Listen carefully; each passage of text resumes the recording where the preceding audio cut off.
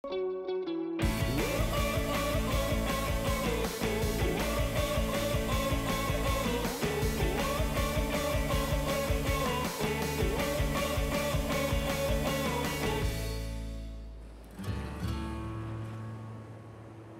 makes life worthwhile?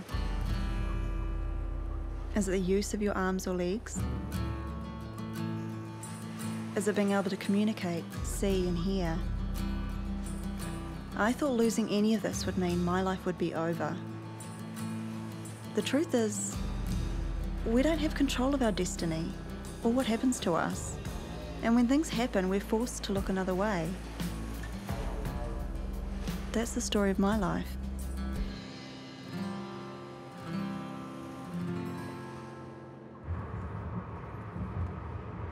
I'm a C5-6 tetraplegic, which means that all 4 limbs were affected. I have limited function in my hands and legs. I mean, I just tell people I have a broken neck, and that sort of seems to resonate with most people, except Americans who think I often say broken leg.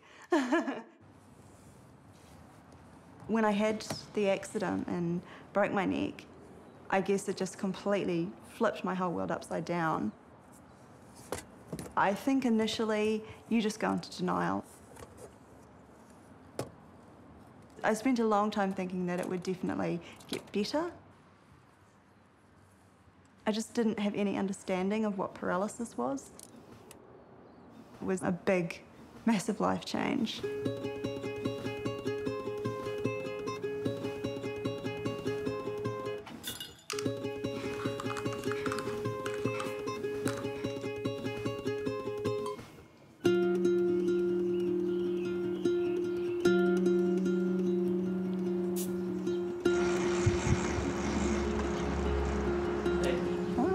Okay? Yeah, I was okay. Good. Yeah. Ralphie did his normal waking up thing though. Yeah, he often does. Yeah. Would you like a cup of tea or some toast? Cup of tea and toast. Okay, I'll grab that for you. I've always sort of been one to push myself and push the boundaries of what you could achieve. There you go. Thanks. I have this kind of strange, kind of twisted side to me that likes proving people who think that they're right wrong. Put like that? Yeah. At the moment, I'm on 24-hour coverage. John's basically my main person. I have other really awesome people that help as well. We just all kind of work in with each other. I'm here about 5 days a week, and I stay overnights.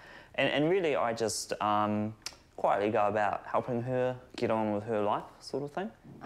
Maybe the other one. Yeah. Oh. Yeah. Cool. Cool. I met Claire through a friend on Facebook 10 years ago. We just sort of struck up a conversation, just talking online, sort of found we had some sort of things in common. You know, we talked a little bit, we got to know each other a little bit, and then she mentioned she had a broken neck. And I really didn't know what that meant. See how you go. The one thing I sort of remember telling my friends was pretty much she can do anything, really. It was just a little bit slower.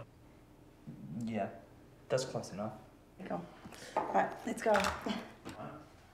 He does a lot of personal cares as well.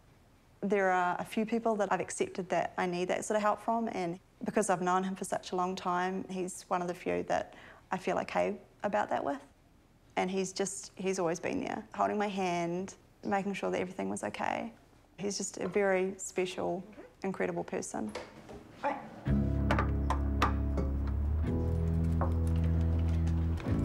Today, I'm going out to Burwood, Spinal unit, and meeting a young guy called Liam.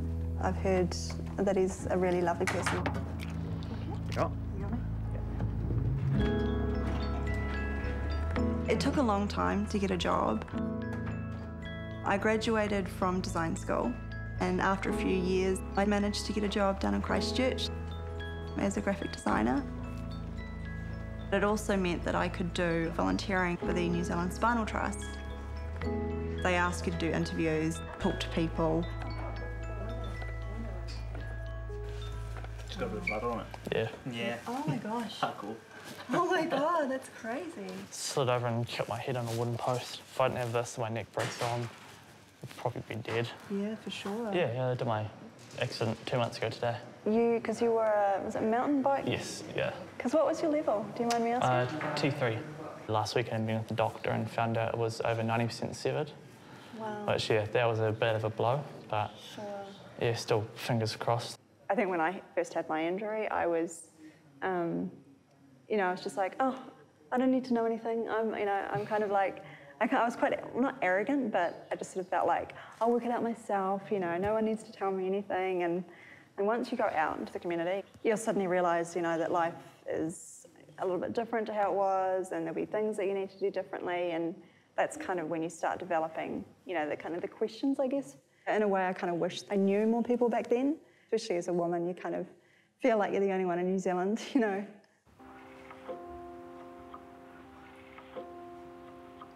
One of the biggest things has been recognising that helping other people is a really good way of helping yourself. I see it now as someone who had never addressed the grief of what had happened. You have an injury and it changes your life in such a profound way, and yet you're just sort of told to get on with it. It's like, keep calm and carry on. There has to be a moment when you do acknowledge it and you do realise what's happened, and I never did. Using a wheelchair, I was terrified of going out anywhere. I always felt people were staring at me and judging me. If I went to the mall or anything, I would stare at the ground. And so I never made eye contact with people. I didn't see myself as an attractive person. And I guess I just sort of hid that side. I pretended that I was normal. I pretended that everything was okay. But inside, there was a lot of grief there, a lot of anger.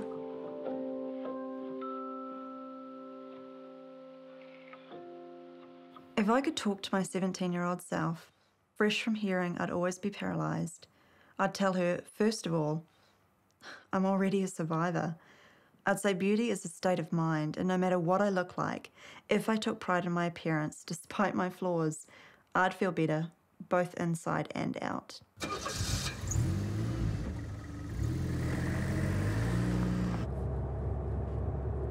So I'm going to the airport to pick up my mum. I'm really excited because I love it when she comes down. When she lives in Wellington, so coming to Christchurch, you know, it's always checking out, grab a seat. She's actually one of my best friends. She's an awesome woman. We always have heaps to talk about.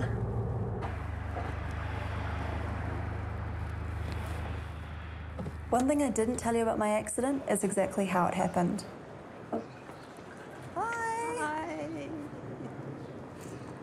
Hi, sweet. How are you? Yeah, really good. Looking good. Thanks, so are you. I love those boots. She was my third daughter. She was gorgeous. She was a lovely, lovely baby. And she was a fantastic child. Looking back on it, it was quite a utopian childhood. We lived outdoors mostly. We lived by the sea, by the beach. You know, we had a boat. It was just fantastic.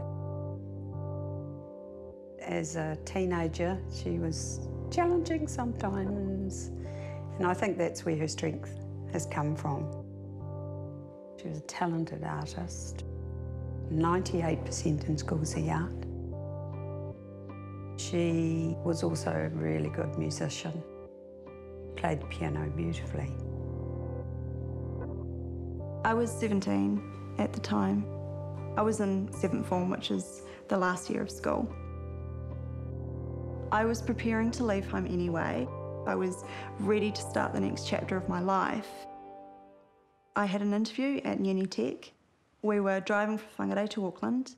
You know, I even remember things like, before I got into the car, I remember running to the car and thinking in my head, I don't run enough these days. I should be running more because it's fun to run. The night before had been her final dinner and farewell for her class. That had gone on till fairly early hours of the morning. I was teaching at the same school where Claire was, and I was very tired. And we had an appointment, 3 o'clock. And I was in the back seat. I was lying down. I didn't have a seatbelt on, I'd taken it off. And we got as far as Wellsford. And I wanted to stop, but of course we had the pressure of being at the appointment. And I fell asleep. The car rolled down the hill. I'd broken my neck, but I was still conscious. I mean, I couldn't move a thing. And I just had no idea about how serious it was. It probably was later on that it kind of occurred to me, oh my gosh, this is paralysis. Like, this is, you know, you can't repair this. And just, you know, you have this pressure to be somewhere, and I should have just stopped.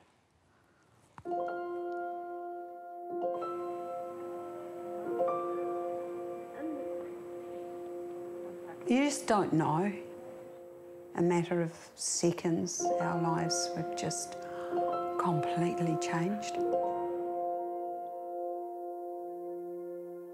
You feel incredibly guilty. And that's a guilt that I just have to live with.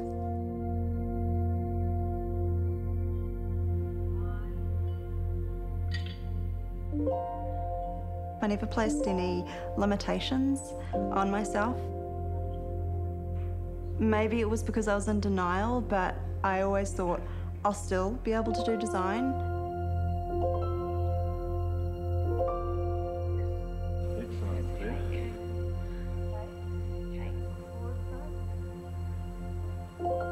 Having this catastrophic thing kind of happen, no one was prepared, or no one kind of knew how to handle the situation.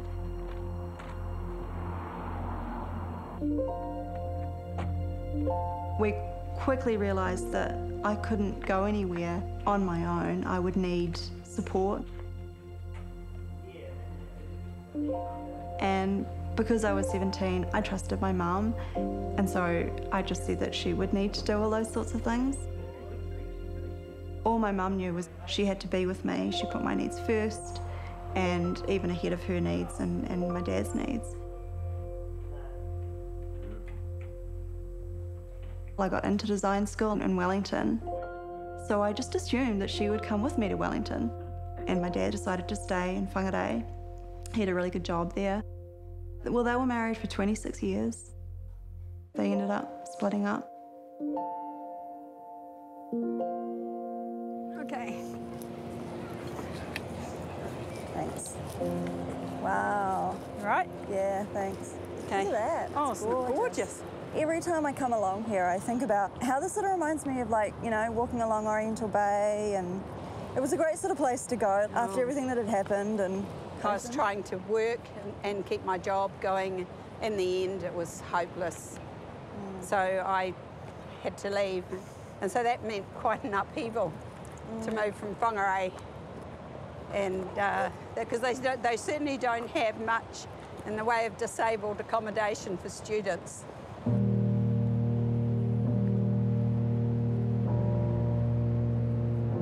Yeah, I think at that age, it's very hard to kind of put everything into context. So it was very easy to blame my mum, even though, you know, I wasn't wearing a seatbelt. Got it? Yep. You okay? Yep. You sure you're okay this way? Yep. It took 8 years, which sounds like a terribly long time for you to hold a grudge against someone. I was doing a self-improvement course with my sister, and they said, you know, are there any issues in your lives? Think about this, if there's anything wrong with a particular person, and we'd like you to write a letter to that person. And I remember I went home And I woke up at about 5 in the morning and I started writing my mum a letter. And I was just sort of going through it, and then it was like, oh my goodness, like, she hadn't caused the accident. She would have done anything to get me to that interview. She would have put herself through pain, even if it meant driving tired. So I wrote her a letter and I said, I want to say that I forgive you, but there wasn't anything to forgive because it was just an accident. It was just a moment. Smile. How are you?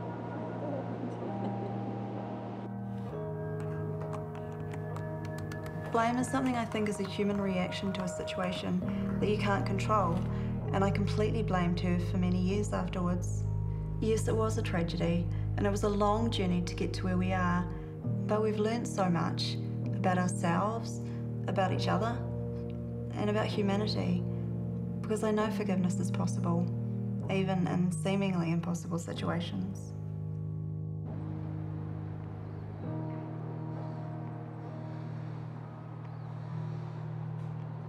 I remember thinking after my injury that I'd never live in a cool house or have the same opportunities that I might have had if this hadn't have happened. I couldn't have been more wrong. I saw a TV documentary early on of a doctor who had a spinal cord injury, and he lived in this amazing house. And I remember thinking, if he could do it, I could. So with little to no hand movement, I got my design degree and master's, and I worked my ass off with the dream of one day owning my dream home.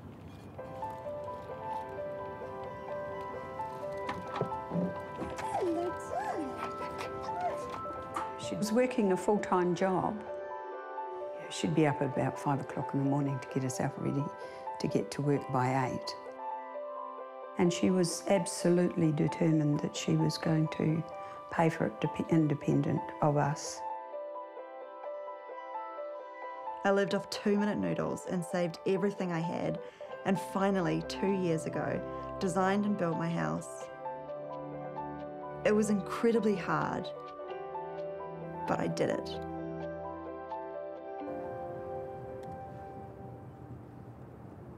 I started experiencing a lot more pain.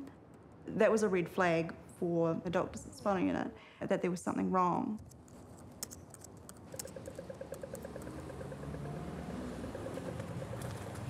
So that's where some cool cafe used to be. Oh, yeah. Used to go there heaps. Claire's injury was 20 years ago, and just with time, the sort of supportive metal work and the bones around the neck degraded. Some of her vertebrae were disintegrating, essentially. If she did nothing, it would be quite serious. Worst case scenario, actually kill her, as kind of bits of her neck slipped and cut further into a spinal cord. I guess when I see the city and you see all the buildings and you see the facades, you see the crumbling walls, I can relate to that. There is a sort of sense of, you know, I know what that feels like. Yeah.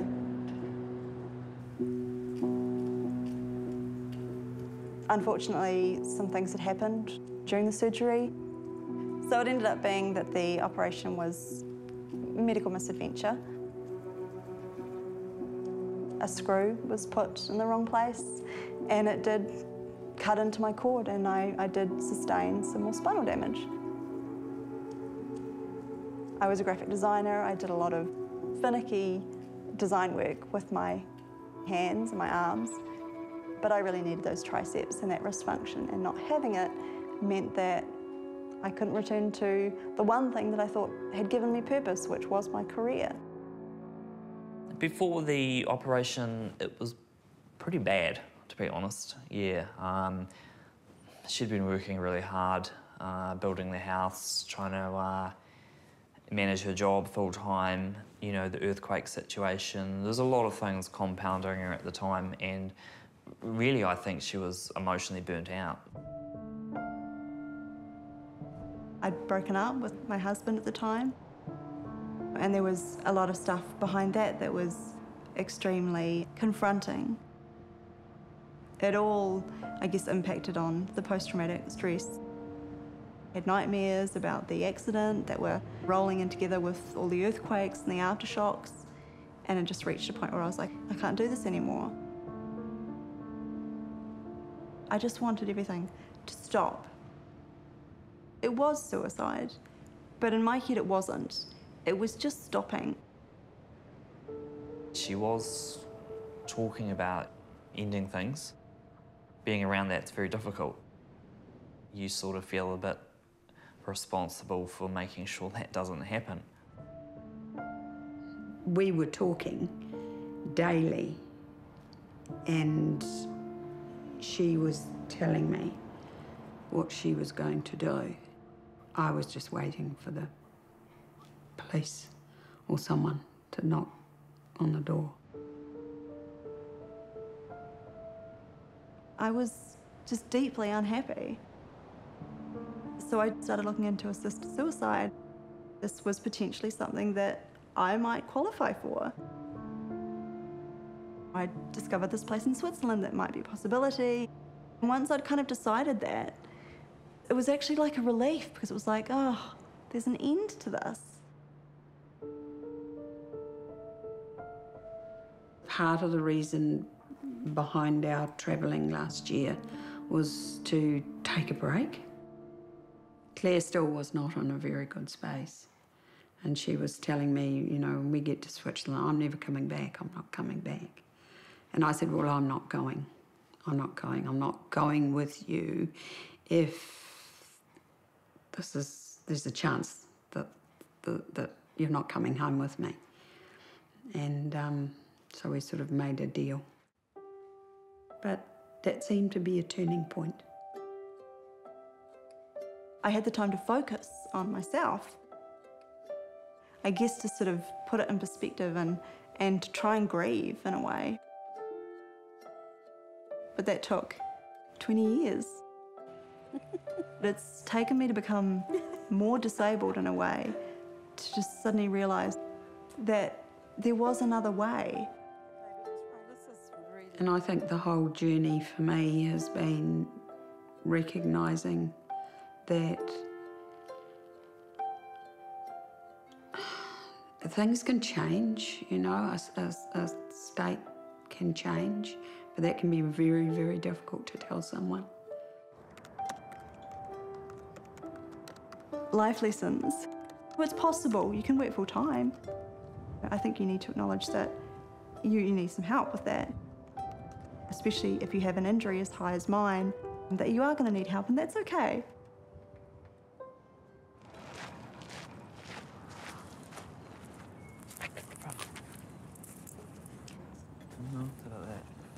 Certainly, you know, Facebook or social media, you wouldn't see any pictures of her in a chair, and I think a lot of her friends that didn't know her wouldn't have even known she was in a chair.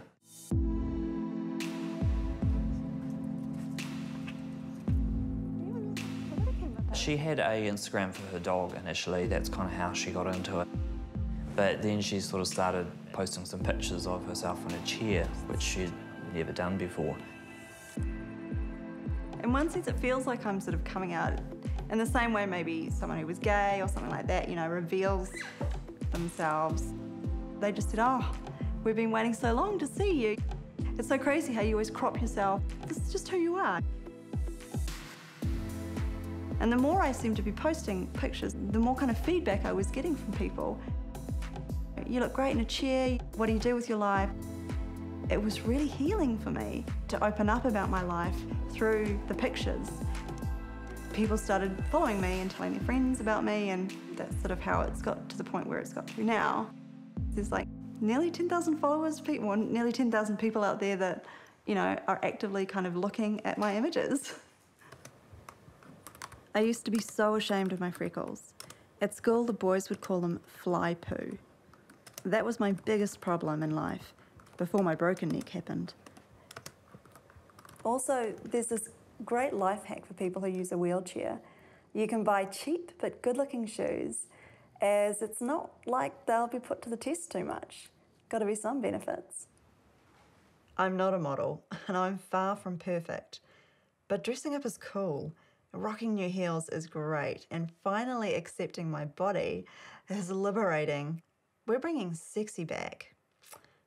The image of the disabled is being reinvented.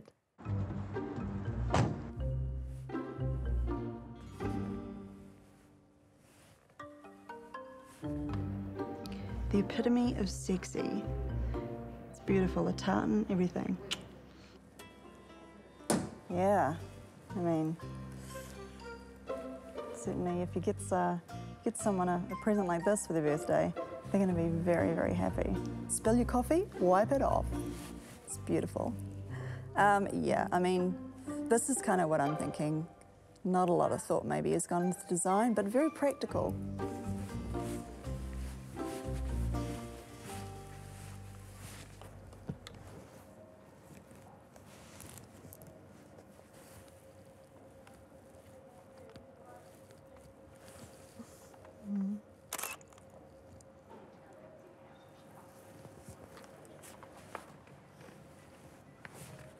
I'm looking at the way society views people with power wheelchair use. Certainly the research shows that because it's such a physically big part of who they are, that's often what people see first, is this big cumbersome machine.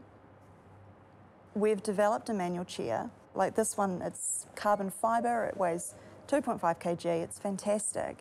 But with a power chair, they're very heavy. You can't use them unless you have a van.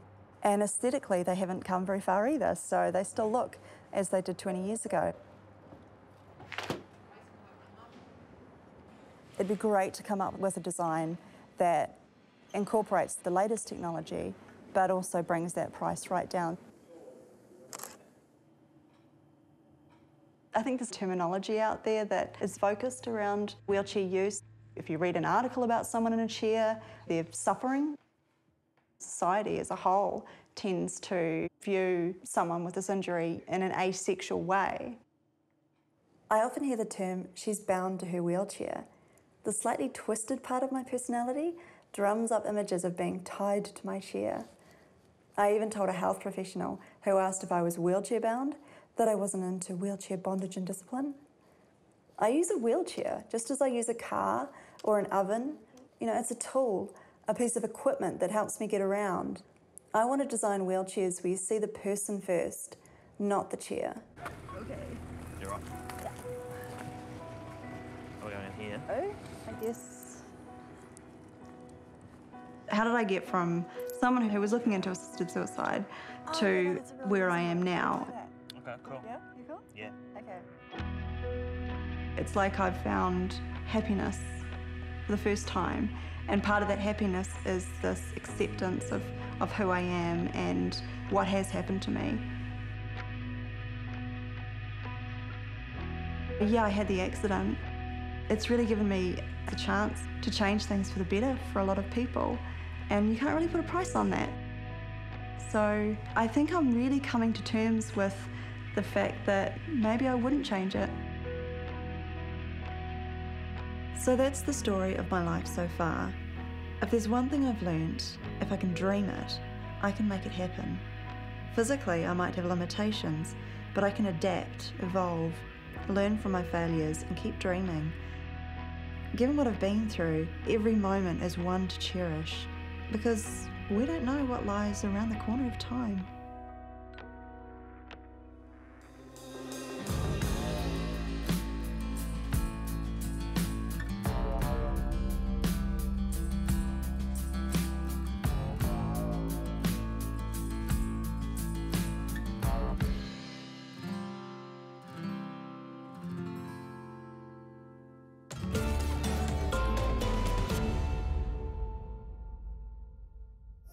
Attitude was made with funding from New Zealand On Air.